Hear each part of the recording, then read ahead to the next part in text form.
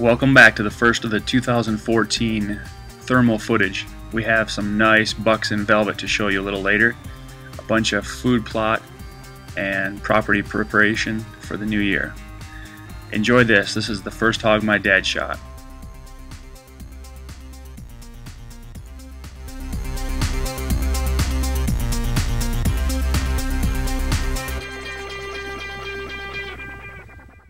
This boar was a nice one, about 175 pounds. That's Greg taking a pose with it. He's about 6'5", and here's his shot coming up.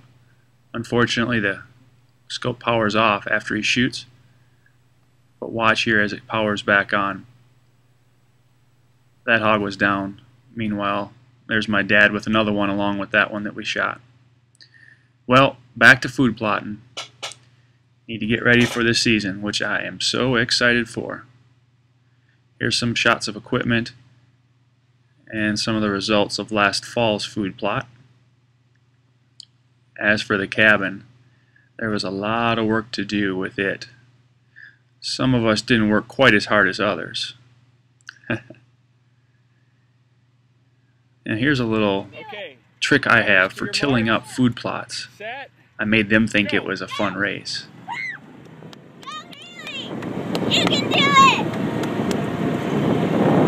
Go, Mommy and Will! Haley, keep going! Come on, Hale! Good job! I gotta catch Mama.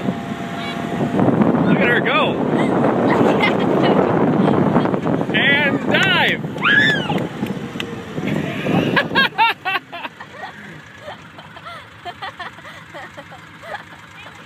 Go, Haley! Keep going! She fell.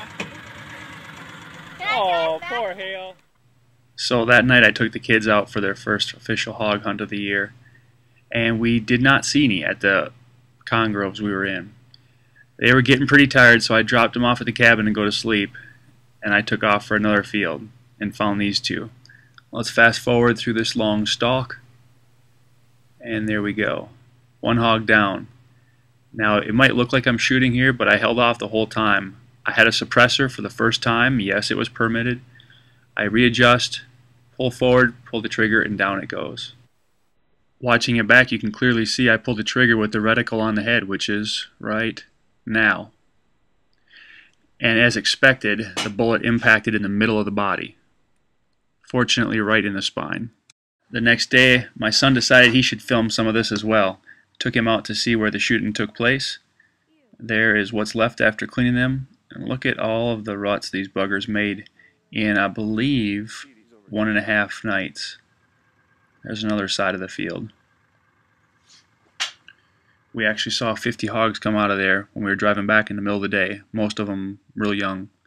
Well, here's some game camera pictures, hope you'll enjoy, over the last basically late winter, spring on the property. This, of course, is spring, early summer. Here you can see those green tubes in the back. That's from the new fruit and pecan trees we planted in the food plots. There's a peanut field starting. That's where my wife made that dive at the end. More hogs. Yeah, we've got coyotes. And some real nice bucks shaping up.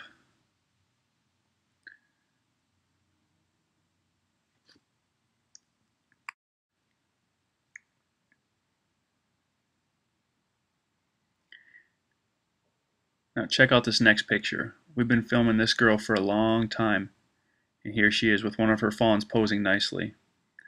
There's the peanut field growing up, the electric cart for hunting, the gas cart for hunting, new blind and feeder spot, and some pictures of the cabin. For anyone that's coming down to a full service hunt guided by us, I can't wait to show you what we've got. For the rest of you, please enjoy this footage. I got real close, as you can see, to those 2 bucks. Meanwhile, there were 7 other bucks out in the field. I'd be surprised if any of them were less than 8 point. It was pretty amazing. I spent probably 45 minutes getting close to these guys. Stopped, started, re-recorded many times. Finally, I scan over to the right and I see these two hogs, what I'd come out there for originally.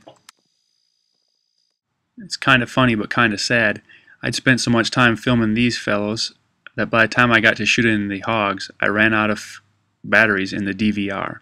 Well, I can tell you what happened. First shot, behind the ear, down it went. The other hog just stood around and looked. The suppressor really worked, and it dropped dead in its tracks. 2 shots, 2 hogs down, no meat ruined.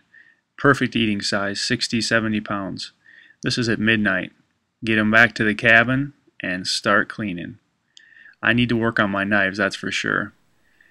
At 4 o'clock, I decided to head back to my buddy's field like I told him I would.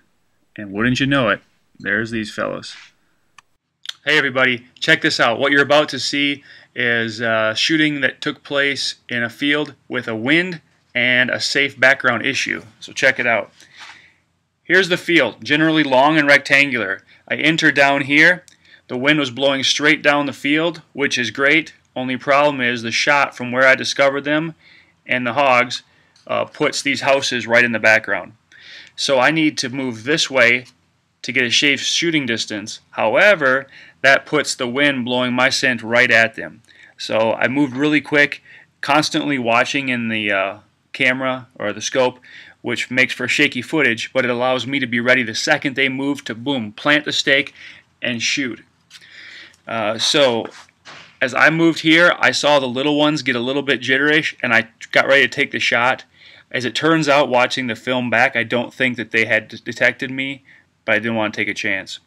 So being that I was shooting quick, I didn't take my time going for the headshot on that first boar. That's why I hit him in the lungs. He ran this way, spraying blood everywhere. The rest of the pack peeled off over here. I shot, I believe, 4 times running, 3 that you can see, 2 of which hit a hog. The other one missed, and one other one I believe might have hit a tree because I fired right as they were entering the woods. Enjoy. Watch the little ones move quickly right there, and it causes me to get ready to shoot there. Look at the blood pumping out. Aside from that first shot, the very next time I shoot because of a jam in the gun is right now. I drop one hog and drop that one. Shot behind that one. Here we go again, a little slower. Right now I'm clearing the jammed round, getting ready again.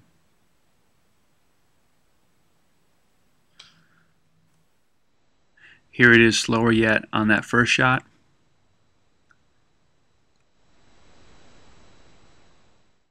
As well as the second 2 shots right now and now. Here are those hogs.